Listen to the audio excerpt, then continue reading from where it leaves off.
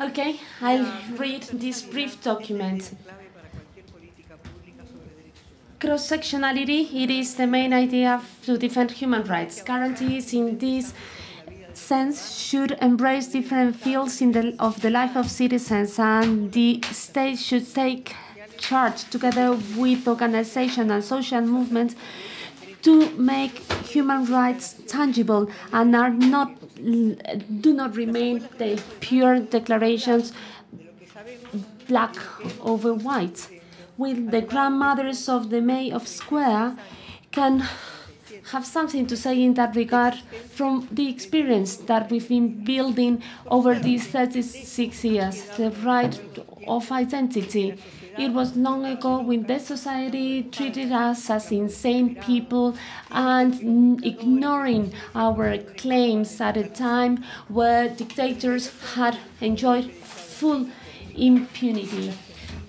Well, in the last military coup d'etat, ever since then, our democracy has been strengthened, and the fight for human rights became more and more visible. Now, the search for justice in cases of crimes against humanity, it is on the public agenda. We are claiming and wanted to know the truth about what happened many years ago.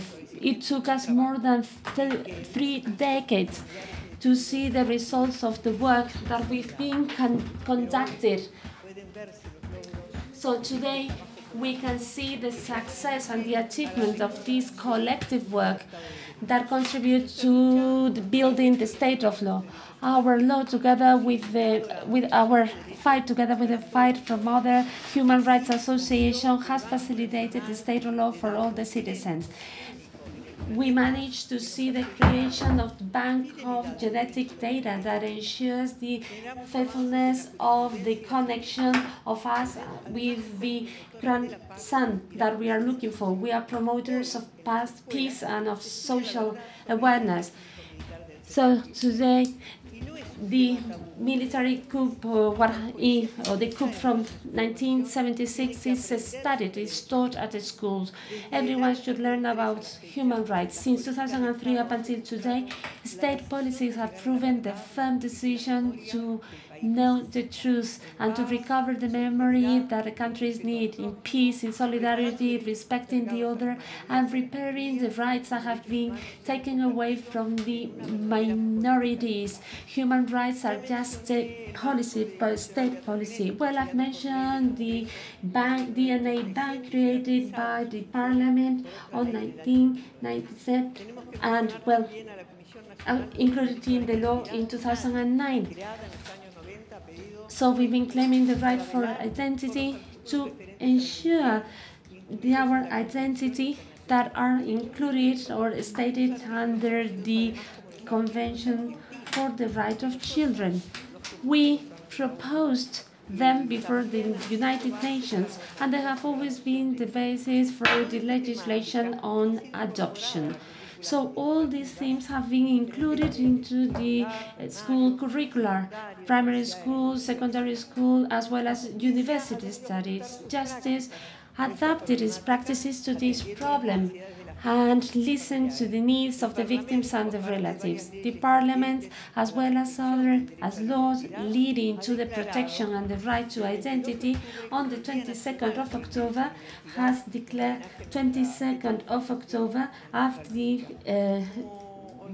International Day of the Right to Identity as the day to celebrate the right to identity.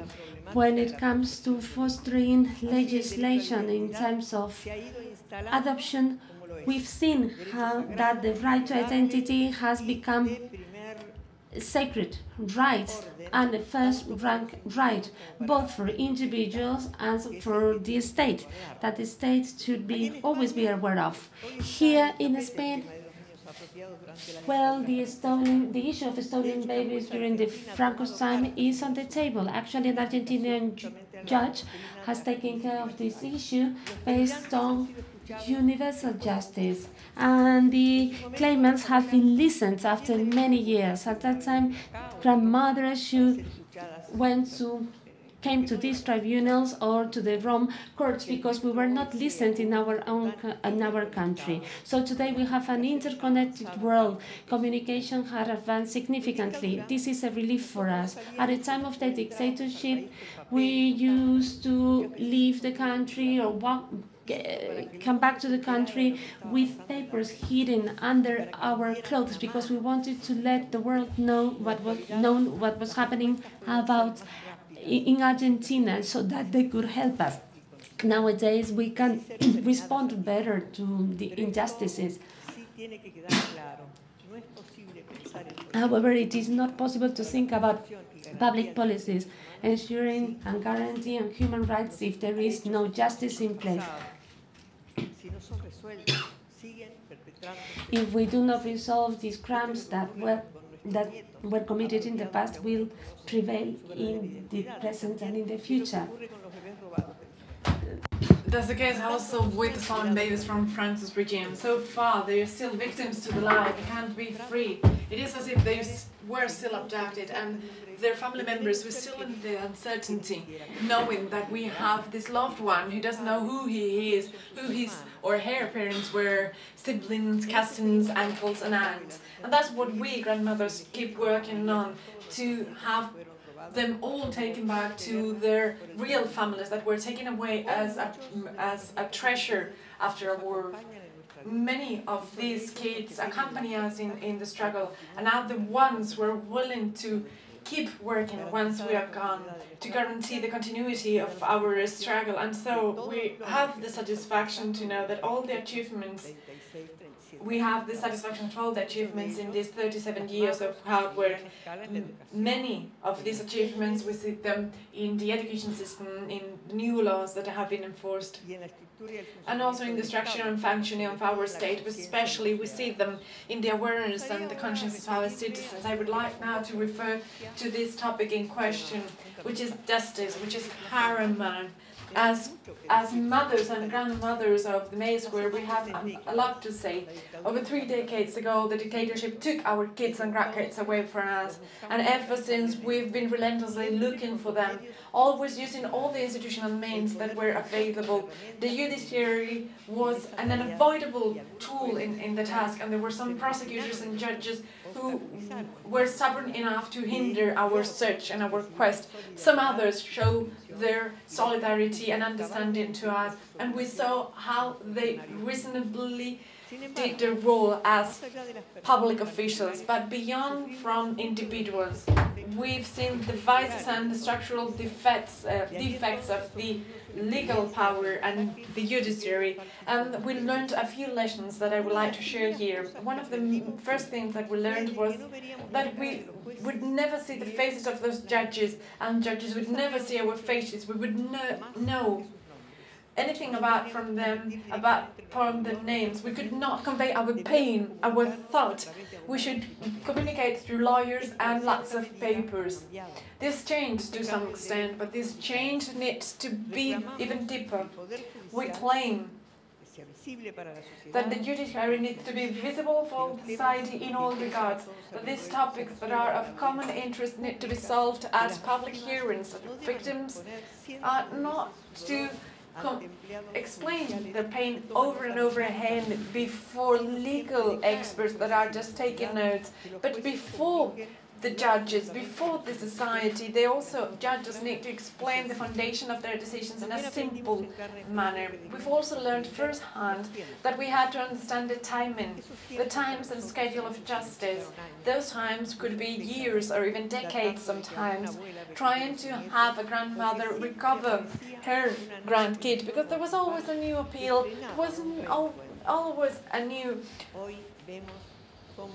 law that would stop them from meeting their grandkids. And we see that these tools are just over and over again trying to prevent the enforcement of the key laws for democracy. We want to have a fast-track legal democracy, because if justice is too slow, it's no justice at all. Over the years, we've also seen how judges appoint their people without any kind of control just because of their ideology or personal connection. And we saw how some courts were full of friends and family members that were all part of the social rank, which were a bit elitist and deepens the separation between them and working class that needs to resort to justice because their rights have been compromised.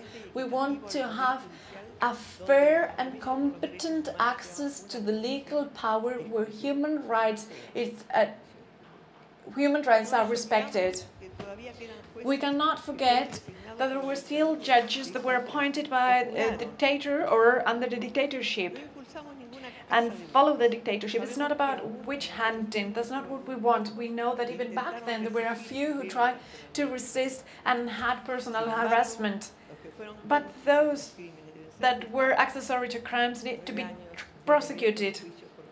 9 years after the opening of these trials for crimes against humanity, there's only one former judge that has been convicted, and the accessory people and the accomplices need to be taken from office. These questions need to be present in the discussion nowadays because these are part of the legitimacy of justice. The enforcement of judgment will always be legitimate and lawful if it guarantees that human rights are enforced. The justice under dictatorship that would systematically refuse the habeas corpus request in many cases would also replace justice. That justice was unlawful, was illegitimate, but it also becomes unlawful when we have a justice that takes decades and decades to prosecute perpetrators of genocide, that turns its back on citizens, that forgets about the least favored and only remembers the least favored when they are to be incarcerated. And as I said at the beginning, over the years we've also learned how the judiciary has very valuable people who are invested and committed to human rights. And here we have Judge Zaffaroni as an example here in Spain. Many people are worried because things might change, because the judiciary justice need to be synonymous, need to mean the same. You have the full support of the Mothers of the May Square, but it's not that we will accompany you. It's not just that. We want you to keep working, to persevere and be coherent with your decisions, because it's not about your personal future, but it's about the strength and quality of the democracy that we built together. These wishes that I convey on behalf of all the Mothers of the May Square, I want to convey here to this country, to Spain. Thank you very much. World. So, there's another question having to do with experience in the search for stolen babies. And this question asks for advice. For families in Spain, looking for kids, especially for kids that are adults now, and they are looking for their origins, what should they do? And they have kind of a specific question. And in Spain, we all trust labs, private labs, and even the drug lab here in Spain. But how can they overcome such a lack of confidence?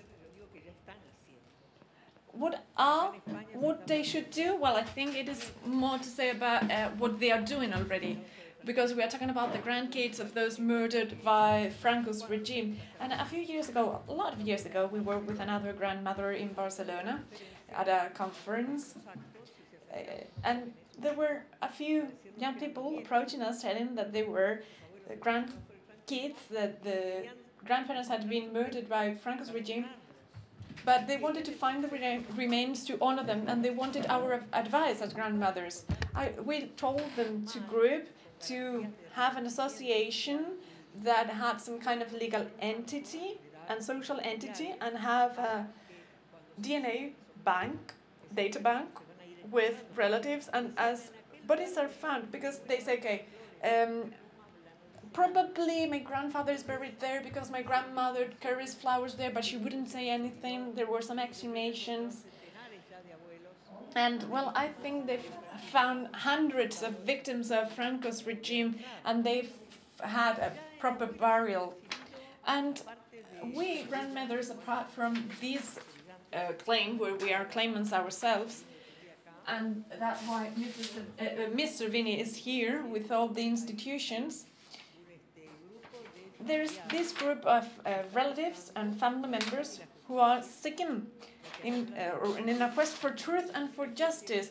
Since they don't have it here, well, they go to Argentina, and this is our token of gratitude for everything that we got from Spain in the topic that we've discussed after Justice Garzón's intervention and after everything they promoted and when Chilingo was found here.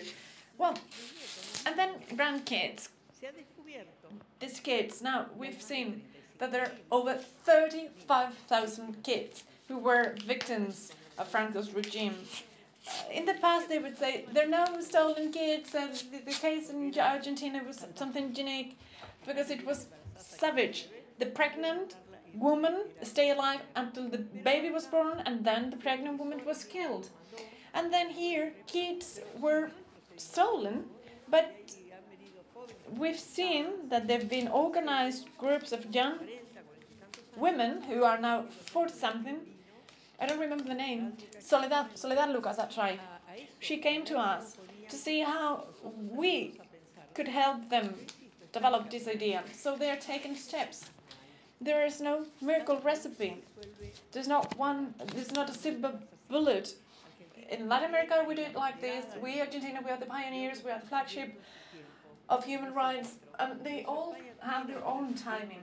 Spain needs to find its own timing and its methodology, and I think you will find your methodology, because I think this youth that is fighting what's happened, and apart from the past, they have an uncertain present because of the crisis, and I think they need to formally defend their own homeland. You yourself.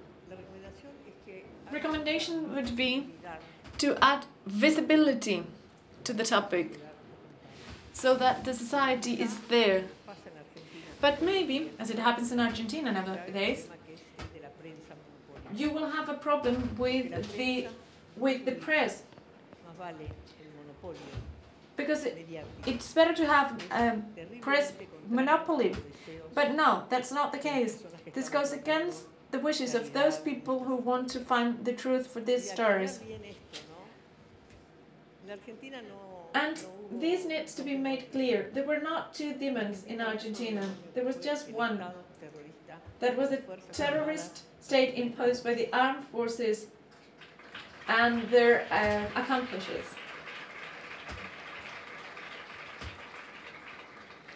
A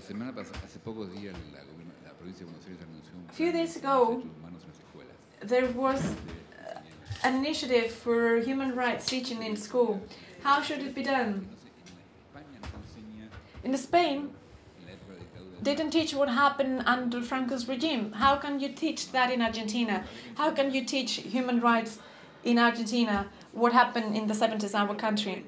I always talk about grandmothers. Each body has its dynamism, its forms and shapes. We grandmothers work a lot with the Ministry of Education. Motu proprio. And because of our own activities, we visit schools quite often, both primary school, secondary school and college. We go to small campuses, small towns, and tell them they should fight and struggle for democracy. We teach them coexistence, respect for others, peace, training, which somehow it's changing the monopoly of the press that show those crimes that happened just once, as if they were happening 3, 4, 10 times. So people are talking about that. They're pushing the buttons in the society to an extent that we've seen that it's necessary to work with even kindergarten. Because there you can find the kids of our grandparents. Those would be our grandkids. So they are great-grandkids of us, maybe, who knows. And you can use new technologies and have a respectful conversation. And as for education and the ministry, we've got phones, and we've got teaching materials, and we've got a leaflet for the teacher to broadcast it, because teachers need to be trained as well, because sometimes they don't know how to explain what happened, because they have not even understood it. The dictatorship touched us all, and we need to educate law enforcement, and we need to train them. And sometimes we go to the prison or we go to air forces and teach them, because they are young people, and they need to hear it from someone they will believe, because people do not believe it. If you are running for president and you used to be democratic, and now you say that they will release all people in prison, all convicts, it is concerning, it's worrying. So we need to clarify how society is divided and who's accountable for what, so that by 2015, when we need to decide our landscape, we need to have a clear idea. And so we respect that the person is elected no matter who he or she is, but we need to keep an eye on it. This part of training is very important. We heard about training and Spain yesterday. There's some people who won't even admit it was a dictatorship. It happens in Argentina. When crimes were penalized, were criminalized, there were people who thought that it was an intermediate military plan, which is a weird definition. That is that the Argentinian military group attacked the Argentinian people. It's not the way it was. So, in school, what about Filmenich's role? Well, I don't have the need to teach that. That has been written. There are many books written on what happened in the 70s. Armed conflict, yes, but it was annihilated, and where the army came in, they were just a minority, they were just a group of people. So you are telling me a figure or a character that should defend himself because he's alive, same as many other survivors to the killings. There are many other happy survivors. Here we have examples of prisoners, political prisoners. There are survivors. They are working on the topic, and they have gone through that awful experience. So that figure has been like the scapegoat, like if he had been the worst of the worst. But actually, he is there to stand up and to say what happened. That is written on the book. He was a colleague. He was a mate of my son's. Well, he instructed young people to kill people, but don't bring out the theory of the two demons, because I'm not going to answer to that. But please resolve that or discuss that in a different forum. So your doubts are not my doubts, your concern. Well, I don't have any doubts. I have certainties about his crimes. I'm not talking about two demons, but I'm surprised that you raising that topic to me here at this forum. Well, I think that's the path to follow. So one more minute for Estela. So she is the person who has the greatest and longest experience in bringing or defending a cause. Who were the key factors, the key players that helped you fight in your struggle and reach the success that you?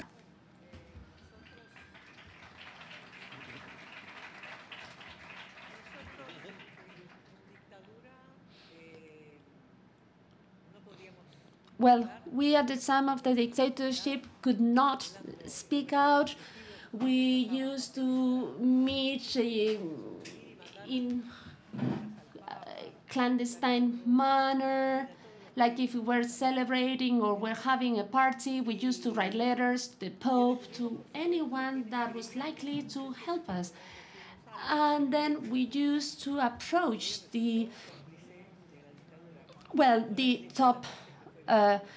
top people at the church, and unfortunately, it was found out later on that they were accomplices of the dictatorship.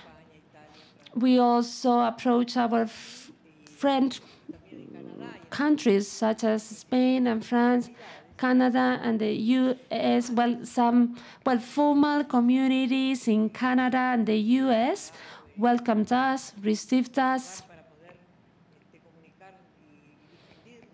Canada helped us disseminate what we were doing, helped us disseminate what was happening in Argentina.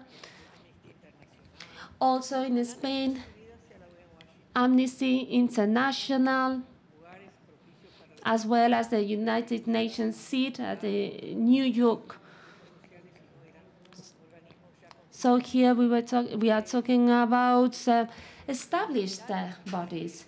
So in Italy, Pertini, the president, received us. In France, Lacat, Madame Mitterrand. Endless number of people,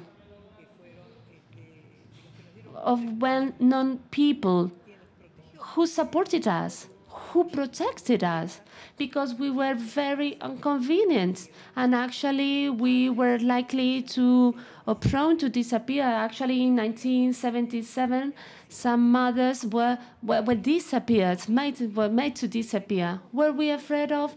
Oh yes, of course, we were really scared, but every day we came up with a new thing to do in the country and outside our country. Let me give you an example. Whenever the Clarín newspaper published the news, 5 guerrilla people died in a clash. The 5 guerrilla people were mother, the father, and 2 children. The third one, the baby, was not killed but stolen. That is the Anufu case, Miranda Lanufu. These were the piece of news that were published. Whenever we wanted to publish a piece of news on the newspaper, we had to pay lots of money. Then what we wrote down was censored, and we really needed to show a certificate from our district police station, including our address, telephone number. So we were just identified.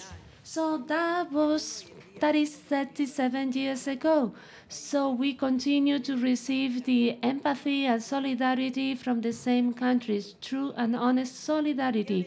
They were our external help. And then, inside people say, I am afraid, I've not been a victim, don't look at it. If you look at it, you will be a loser, you will lose out. We fought against all that.